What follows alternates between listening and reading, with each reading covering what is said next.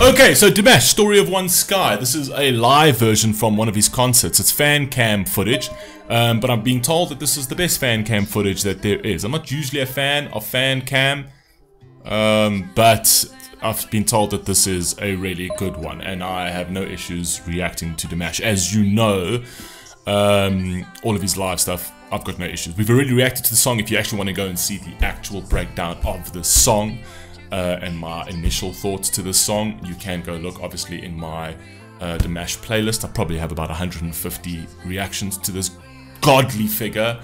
But yeah, anyway, let's get straight into this. The Story of One Sky. This was an amazing, amazing piece. Let's see him do this live. Let's go.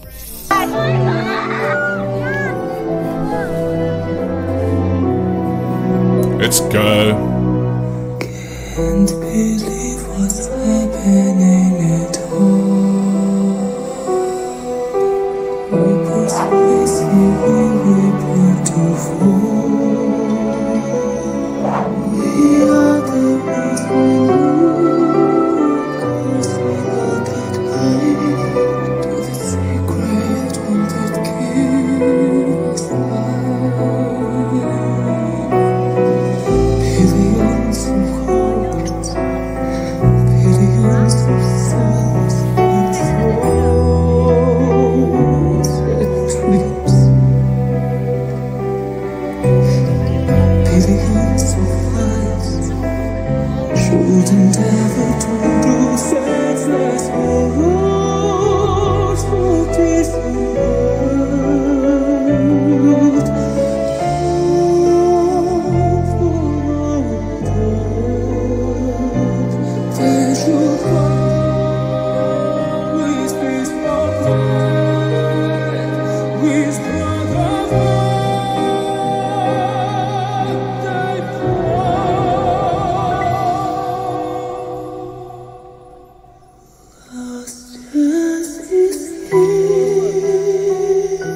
This too just gives me goosebumps bad. Do you know what the thing is? I've said this 1,000 times before with the man, right? But I don't think people actually understand or acknowledge the fact that, you know, when he does this type of thing live, granted, he's a phenomenal vocalist, probably the best vocalist in the world, right? I haven't seen many other vocalists that match him. But it's a culmination of things that make Dimash great, right? Firstly, it's his body language on stage, where it's not just a performance to him. It's actually, every performance is the performance to him, and you can feel it, right? He loves everything he does, and he delivers it that way. But not only does he love everything he does and delivers it that way, he's obviously got the vocals to back that up.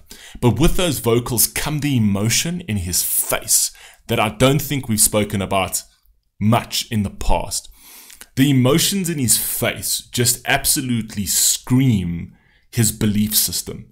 It screams who he is as a person. It screams his emotion. And I kind of feel that on stage he struggles to control that. And I'm not saying struggles as in, you know, I find it hard to believe that this man struggles at anything. But I feel a person who's that emotional, a person who's that connected to their art, really, it takes a lot for them to try and sort of compose themselves, specifically in, you know, the public eye. And I think the way he controls that, right, to sort of like keep those emotions like down so that he himself doesn't like sort of show too much emotion, so that it doesn't sort of doesn't have any inflection on his voice. It comes out through his face, right? His love for what he's doing, his love for the words he speaks, shows in his facial expressions. You know, it's I don't know if any of that makes sense. Maybe I'm not articulating that well enough, but that is just what I feel about Dimash. Can we balance all that of your regret? Our future is impossible to say.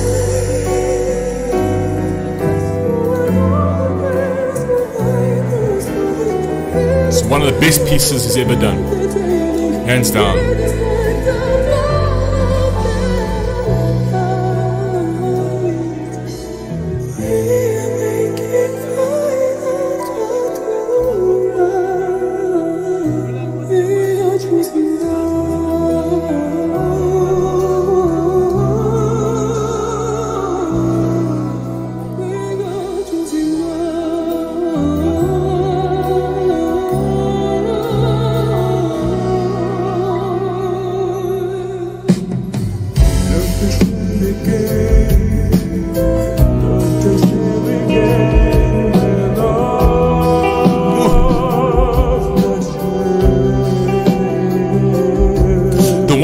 actually never realized up until this point, and I think it's just because the video was so, you know, you got so engrossed by the video that he made for this particular song, and you get so engrossed by his vocals.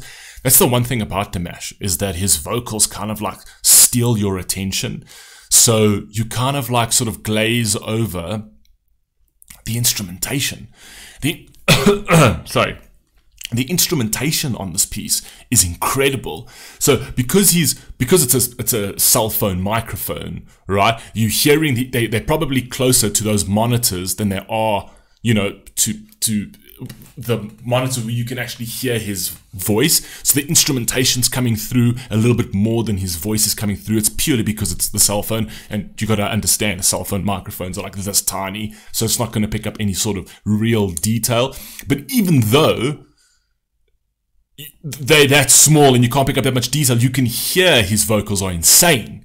But the one thing that I never picked up on in the original one, purely not because I chose not to pick up on, purely because I was so distracted by the video and his vocals, that the instrumentation, the composition of this piece is actually very beautiful.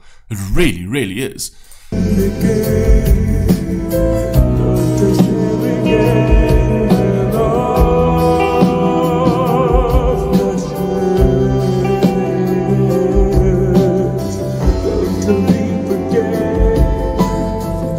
Sorry, and the reason why, I'll explain to you quickly, I apologize for pausing, I'll try not to pause much more after this, but the reason why you're getting more of that bass and instrumentation from where from where the fans are, from where this is being recorded, is because they usually put the bass, the bass monitor speakers sort of like ground level, so that you get that rumble right across the ground, and they usually put the treble speakers that are usually convey the vocals and the higher sort of instrumentations like the hi-hats and things like that. They put that higher and at a curve so that it throws it further, essentially. So acoustically, that is why I think they do that. I'm not entirely sure. Frank, you the acoustic engineer over here, tell me if that is in any way a sensible thing. I just know, because just from the eventing industry that I've also been in, obviously I was never involved in the AV,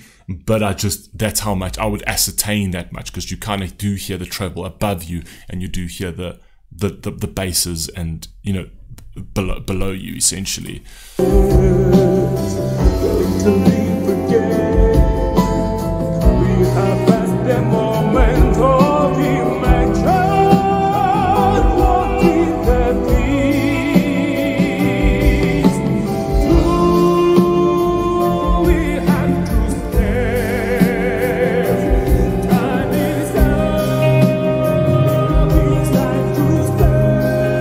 Awesome.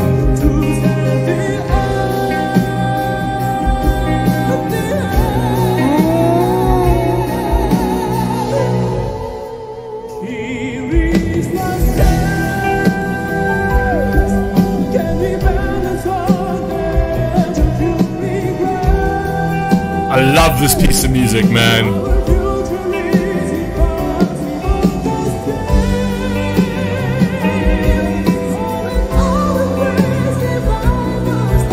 Check out his facial expressions. Take a look at his facial expressions. Take a look at his facial expression.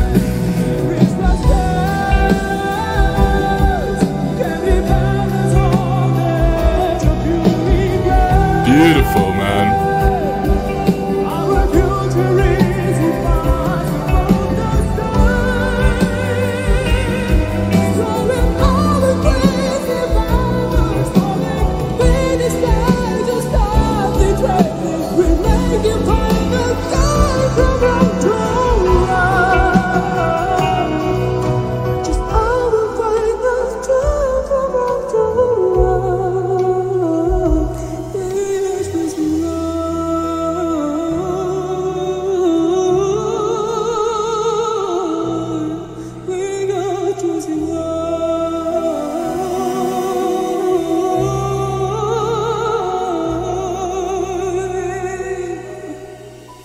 I love that part. Sorry, I've got to pause and take that back. I love that angelic sound. That we are choosing, just the way, that inflection, the way he plays with that so easily, man. Wait, go back.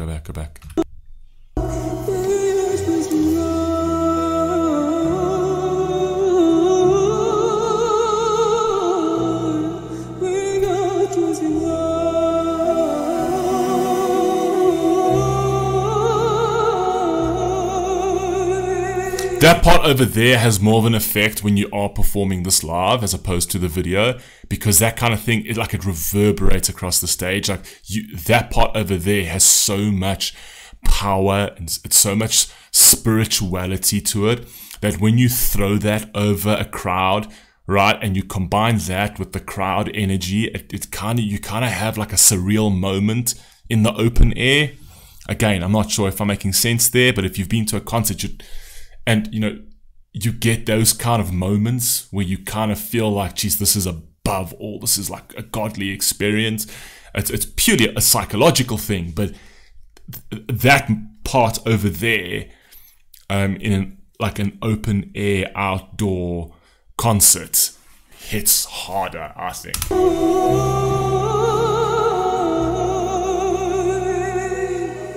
There's drones flying around.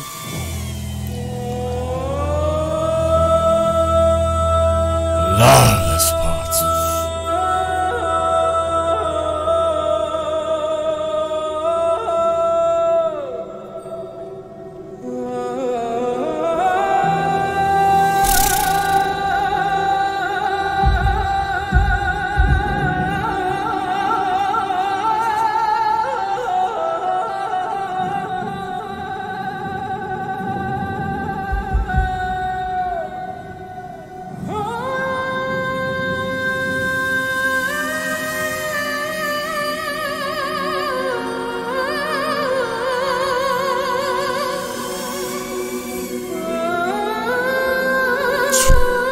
Someone's flying that drone awfully close to my Dimash, man. Don't crash into my Dimash, man. Play around with drones, man. I've smacked people in the face with drones because I thought I was an amazing pilot. Don't you dare touch my Dimash with that drone, man.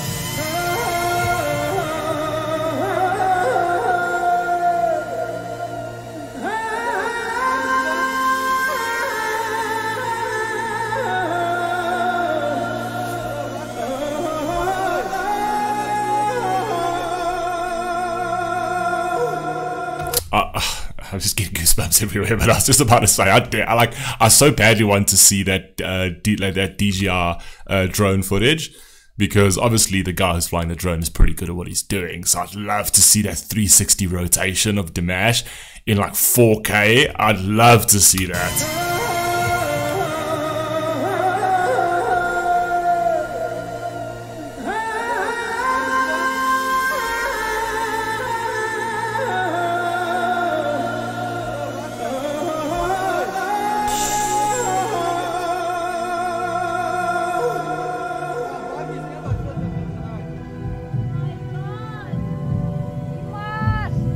Just, I'm still getting goosebumps. This dude is just every time it gets to that part.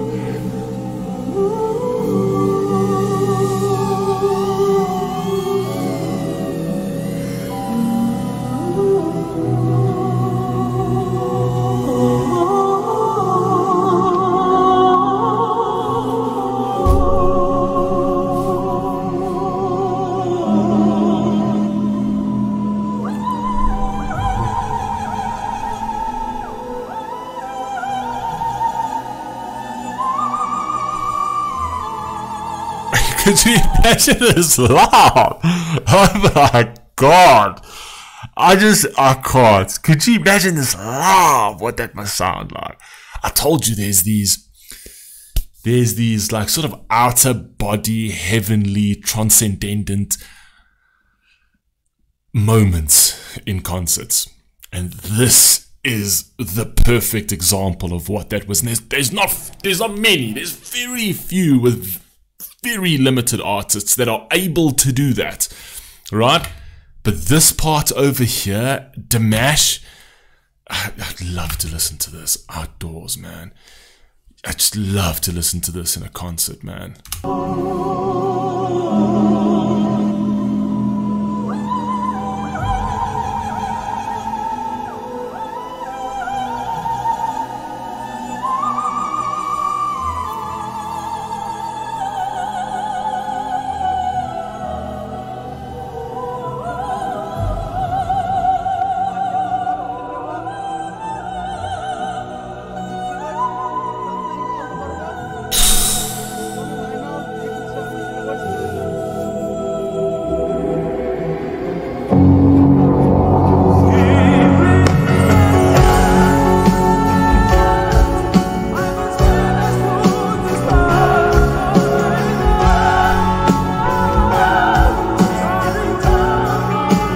Gotta go back, and it's good. I like the fact that Dimash is here now in this spot. The other people that side have seen you enough. Stay here, stay in this spot.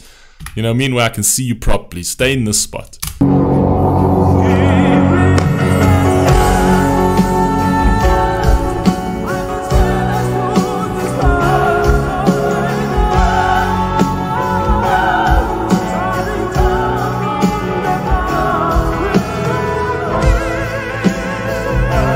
You know what we're waiting for.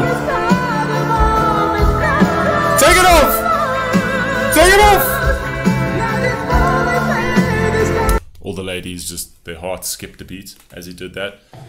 Or like, you know, if you had to actually see the actual graph of their heartbeat. Do-do. Do-do. Dimash takes his top off. Do-do. Do-do. let's go back. And he actually looks like Wolverine now. Have you seen him with his new beard? I saw a picture on his community tab the other day where he's got like this full beard, right? And he actually looks like Wolverine. He looks like he could play the Wolverine character. I think it's time. I think it's time. We've done the James Bond thing. We've done other things, bro. It's time. It's time for the Wolverine Dimash, man. Come on, bro, with the claws. Come on, bro. But come on, bro.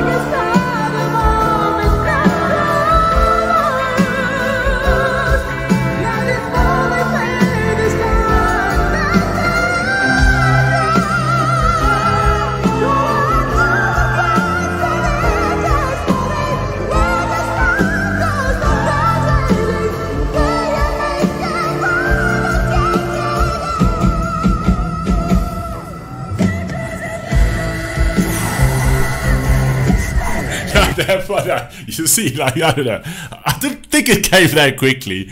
That part over there is a sneaky one. That's a sneaky part. That one catches me all the time. You know what I mean? This dude is singing this live. Listen to his voice live, and you're listening to this through a cell phone, and it sounds insane. Through a cell phone. Could you actually? You can't. That part sneaked up on me. I was waiting for it, and then I'm like, maybe not now, and then he just did it. Come on.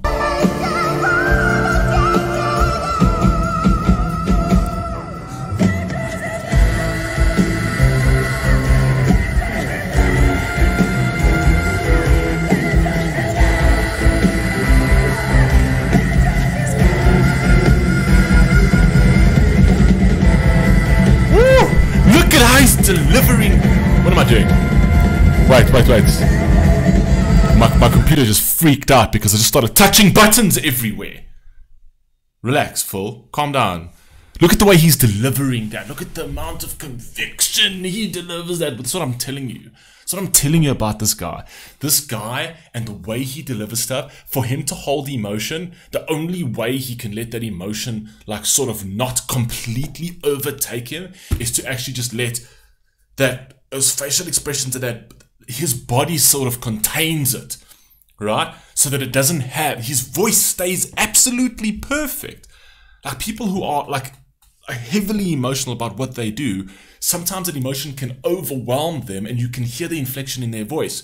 But he's too much of a damn professional for that. So his body just absorbs that passion and you can feel it, like it radiates off him. It's almost like he's trying to contain this force, but it all comes out of the pores of his skin.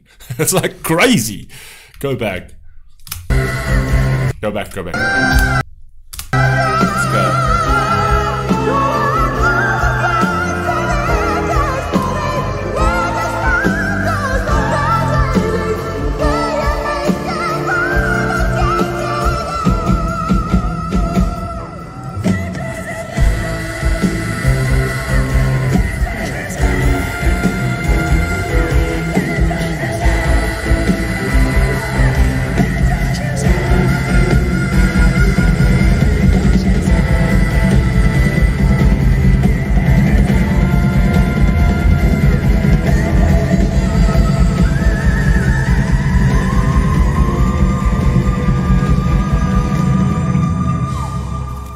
Breathe, son.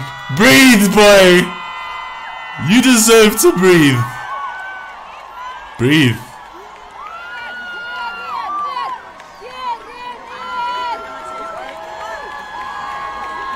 Yes, it's just takes it all out of him, man.